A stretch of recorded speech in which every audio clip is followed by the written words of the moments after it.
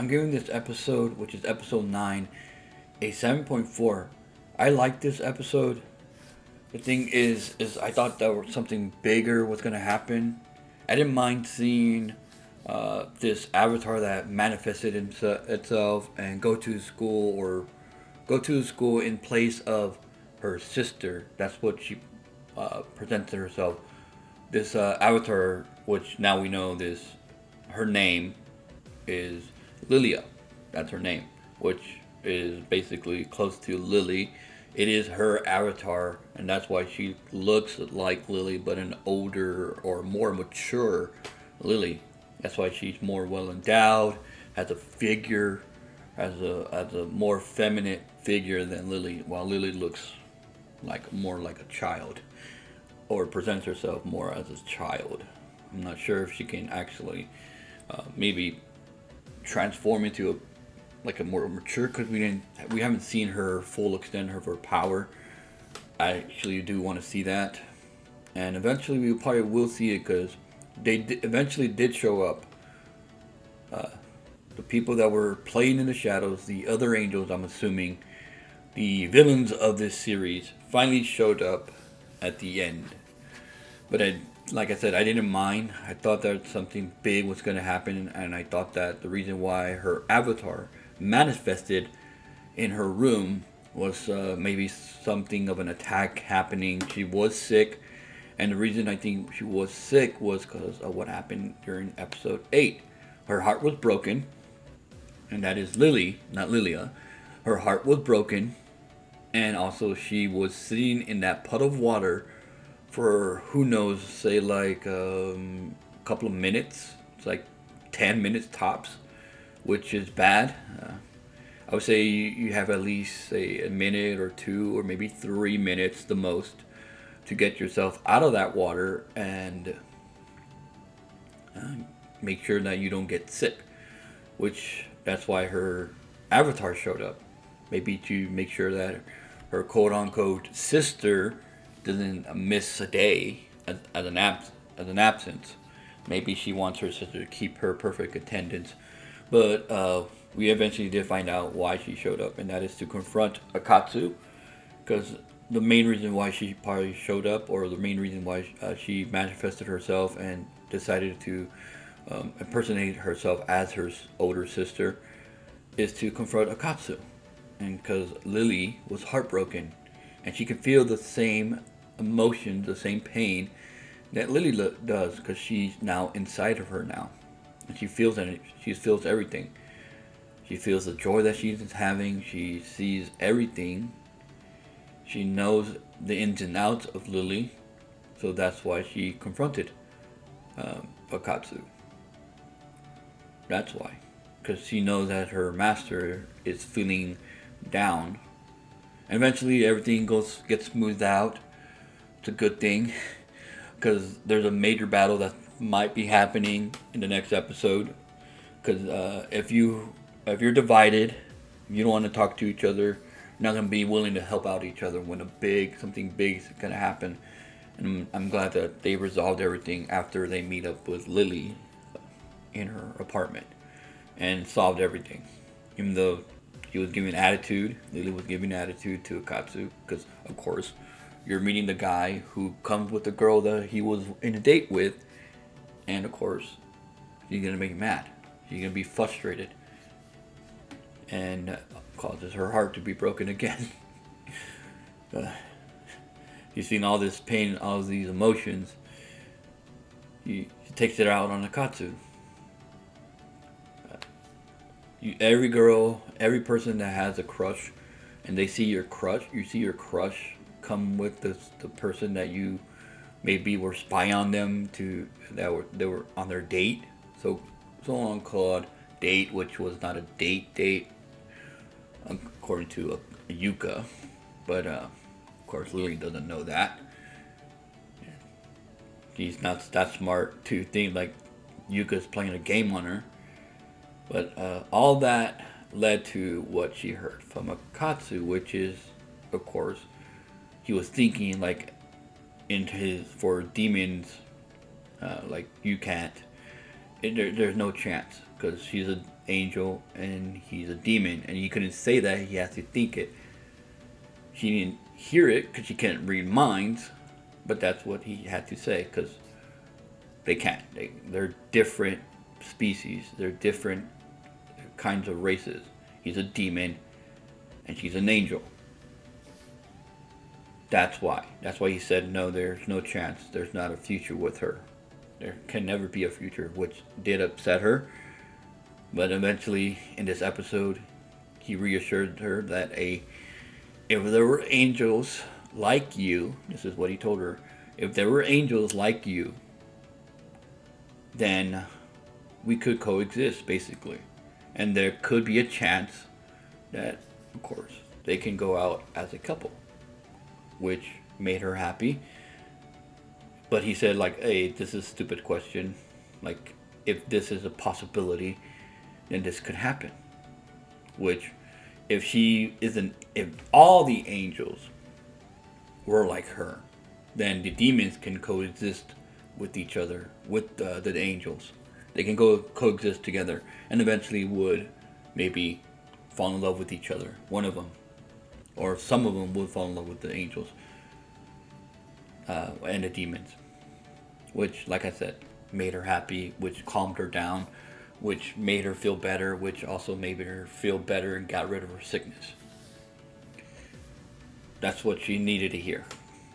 Like, he's basically telling her, like, because he figured out, like, why she was mad. Like, okay, must have heard, like, okay, I said something, and she must have heard it while I was on that date with Yuka.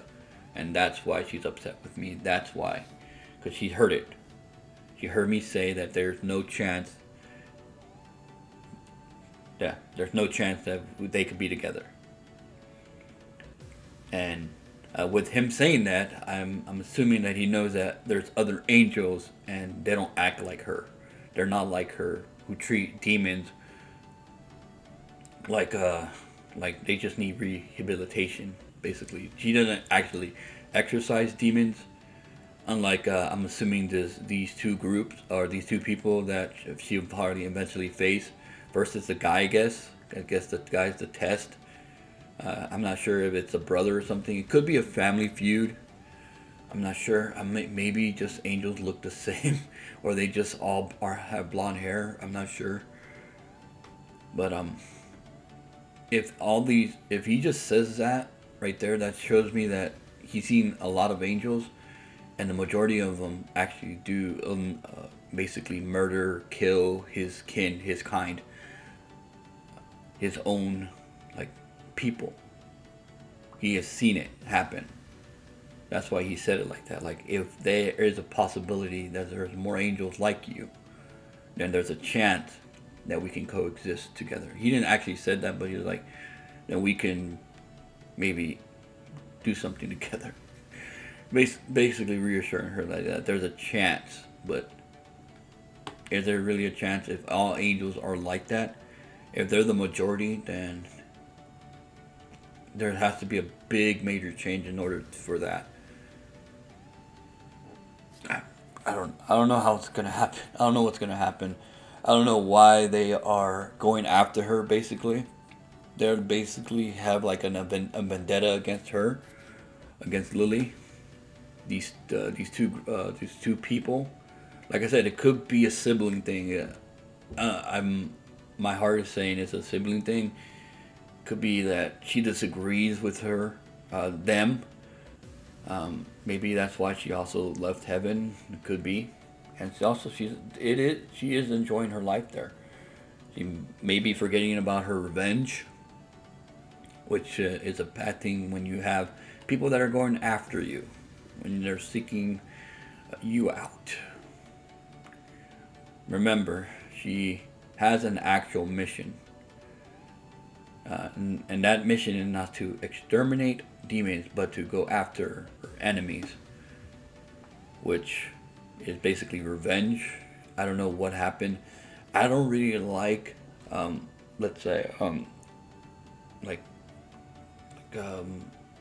background. Like I don't like watching people's history. I don't like seeing like what happened in the past. But like I want to see that. I want to see what happened in the past to get what's going on. Why is this happening? Why are they targeting her specifically?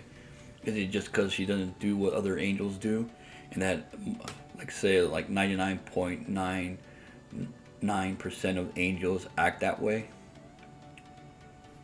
I don't know. I literally don't know. All I can say is just I gotta watch episode 10 in order to see what's happening. But now, yeah, we are heading into the back three. The back three. I thought we were gonna get something in this episode. We did eventually at the end. This is why I gave it a 7.4, because I did enjoy it. I did like seeing her. That is Lilia, not Lily, Lilia. And the way she presented herself, she actually defended her master, what an avatar should do. Listen to her master, help her out when she needs it, feel her emotions. I don't know what would happen if Lily couldn't actually revert her back to her normal self in episode 6. I don't know if these evil people that are after her, these two people that are after her, would have actually stopped if she was actually, this avatar was actually killing her own master. Because remember, she was under the control of somebody else. She was acting out of her master. Which also she did, Lilia did apologize though. She said like, I'm sorry for attacking you. But like I said, the main reason was because the reason why she showed up to that school. Not for anything else but to confront Akatsu and what he did to her in the previous episode. In that date, after, because she actually does feel the emotions of her master. She feels like, oh look, he's hurting her, so I gotta do something, I gotta confront him. So it was nice to see that. It was pretty funny. It was pretty funny the way she attacked him multiple times. Multiple times. It was funny.